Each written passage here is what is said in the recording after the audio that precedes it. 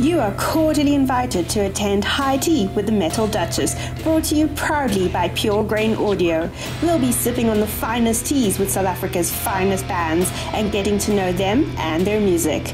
But just like everything in life, there's always a twist. Seeing as this is high tea, guests will be required to be on their best behavior. The lady's maid has given them a lesson in proper high tea etiquette, and should they break decorum, we will make them pay for their sins. Don't worry, their hard-earned money will go to charity. And while the Duchess is away on said charity events, the lady's maid will take the reins and entertain our guests with a challenge or two in our parlor games. Welcome to High Tea, the Metal Duchess's way.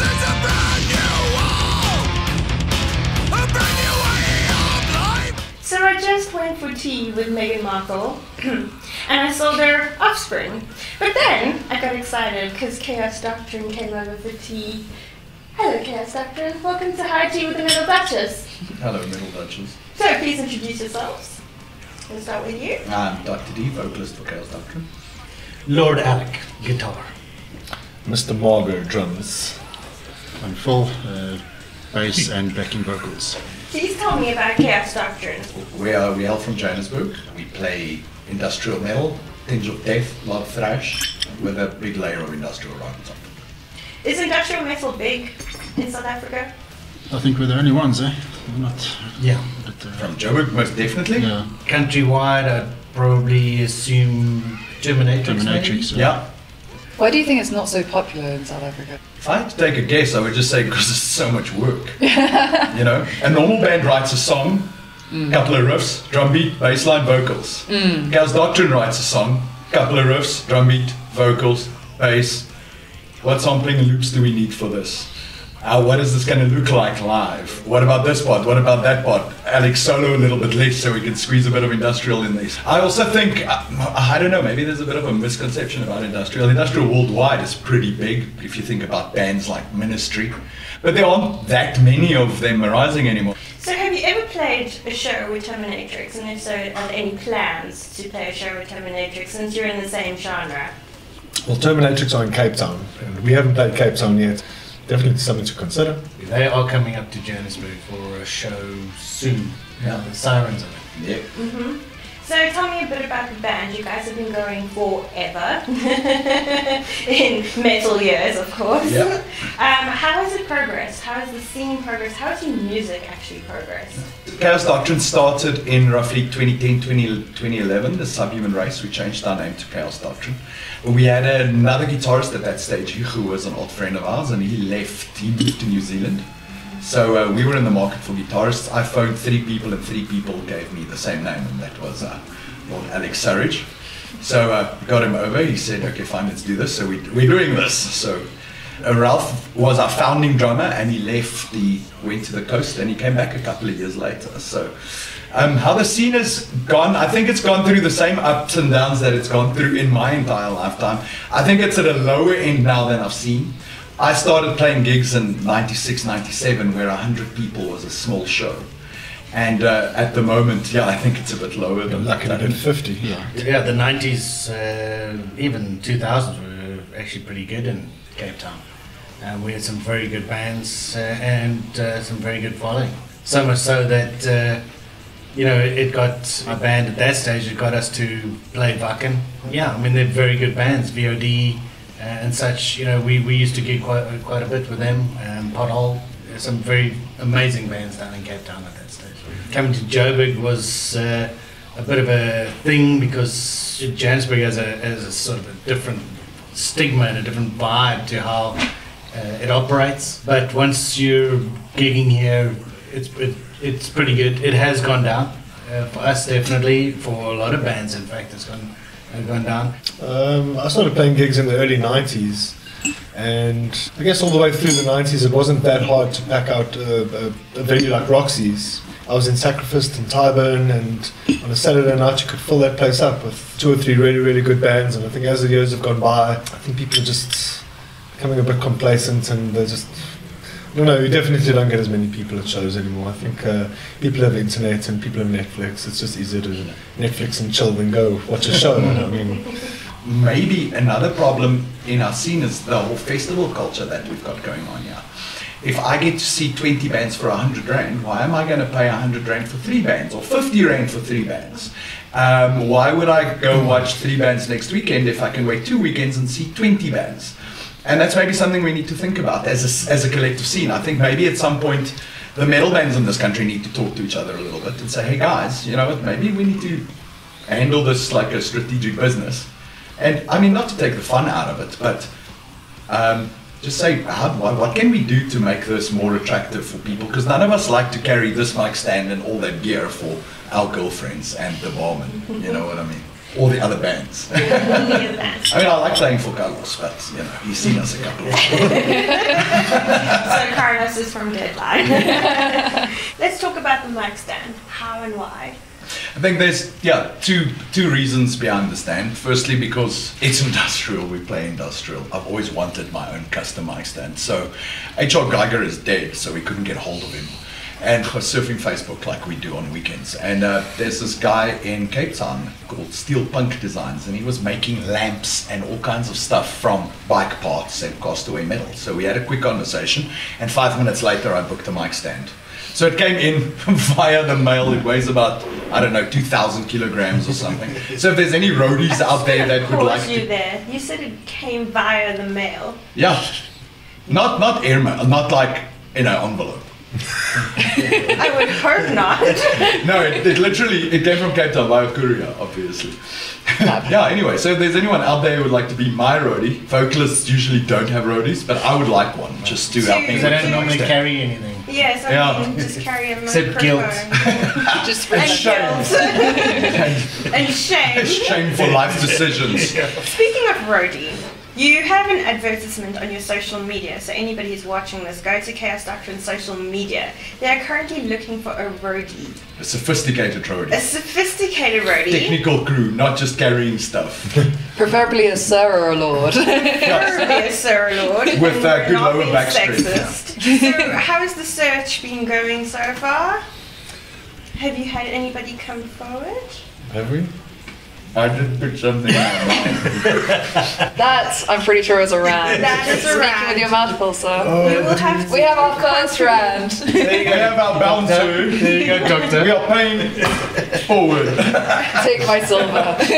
Take my silver. So we haven't had anyone come forward yet, but we're still looking. It's also, you know, Facebook advertising rules, etc. Those things are interesting. So we are keeping a look at. Ideally, it would be somebody who's into metal, who's into us. Somebody young who wants to learn a lot of stuff. Alec works in audio tech, and somebody can learn a lot from him. If we could just clone Alec, it would be perfect, because he'd be the perfect sound manager, sound engineer, everything while we're on stage. But he has to be up there with us, which is quite a problem. You just put out a new EP. Yep. Tell us more.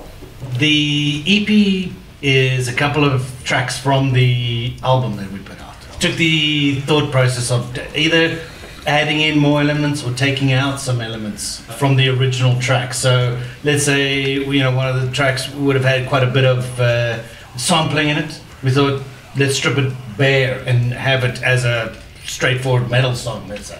Or another one would purely be more industrial based, even more so than the original. That was the process of actually trying to find the right songs, work them out. I think there's a song on there in Afrikaans as well. Lyrics. Yeah, so with alternate lyrics, changing it up, just keeping people interested, trying something new, because these steps help us with the next album, which we're already working towards.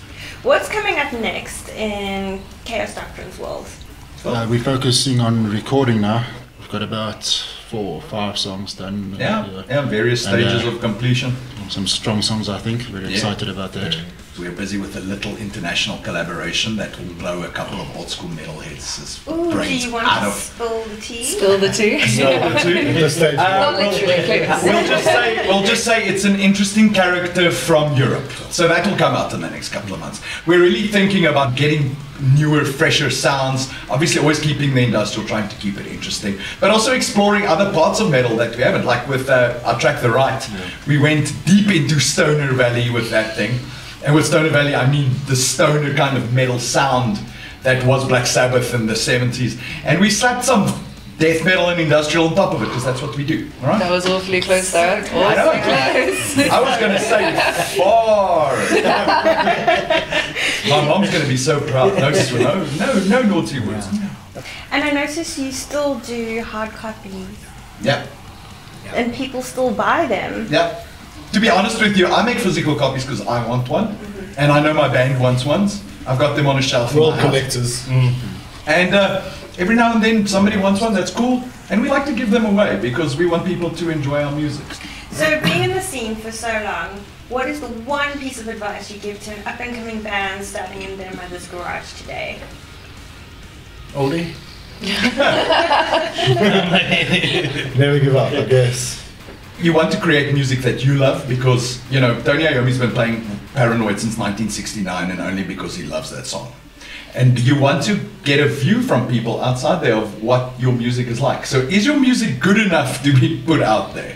So we are our worst critics when, you know, it's a bit scary pitching up and playing a riff and telling these guys, what do you think? Because you think if someone's going to go, that's crap. And that's what you need in a band. So that, because if you don't criticize your own music, how can you... I said crap. Crap's not a swear word. It's just Apparently it is. It is. Anyway, I think I finished my sentence. Oh, breakage fee. Breakage fee. Any last words, Chaos Doctrine? After doing this, we're playing band for about 26 years now. Just try and keep it interesting. Whatever you do, just keep trying to have fun somehow. At the end of the day, that's you in an old age home thinking back on the cool times you had. You know? Yeah. So that's me. I'll add. If you're really into Chaos Doctrine, you really want to help us get our name out there, we've got a group on Facebook called Chaos Disciples. Look that up, put a joiner request in, and have a conversation with us. We do pre-releases there. Everything we do goes on there first. There's stuff on there that only those people get to see, mostly because we don't think the general public should see it. We keep it interesting, we keep it fun. That's also a nice forum for people to connect with us, talk about our personal lives, which people then will. Thank you very much, Chaos Doctrine. Thank you for having us. Metal Duchess.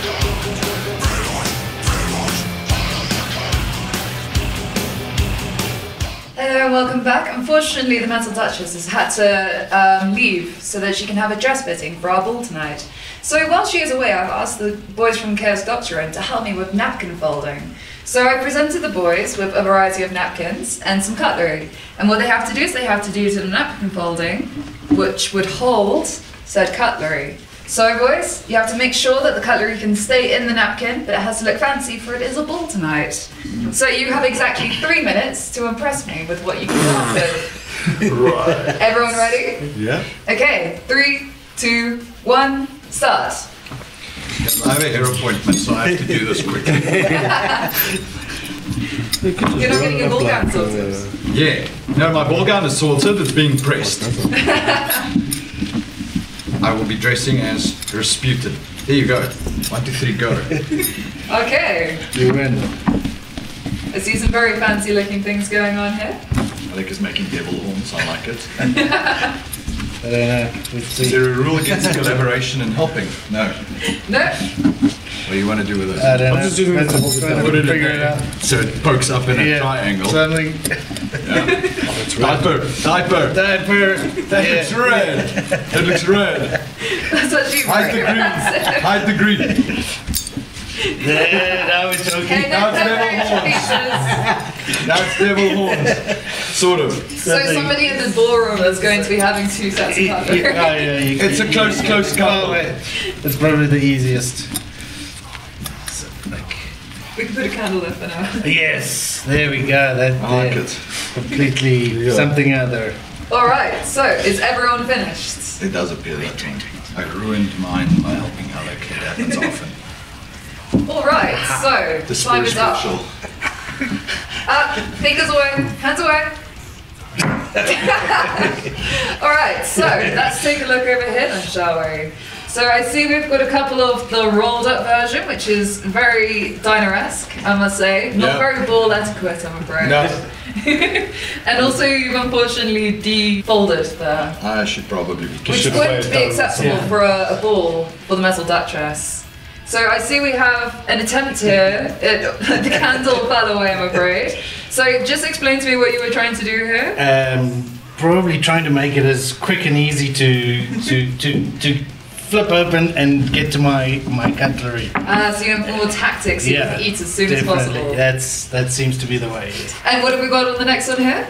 Just I like the teapot after. folded it up all weird. Well, it keeps moving, so I thought I'll just use this. You know, I can't get it back. Anyway, however it was, weigh it down like that. I saw it a little bit. So we have a previous shot. And last but not least. Pretty much of the same, actually. I mean, it does look much better than the first one. Yes, actually. It looks like the cutlery is nicely nuzzled in there, so... Alright, so I think... Who should I go for? I mean, this one is incredibly ambitious, and you actually did something very different from the rest, and I'm pretty sure I've never seen this before at a ball.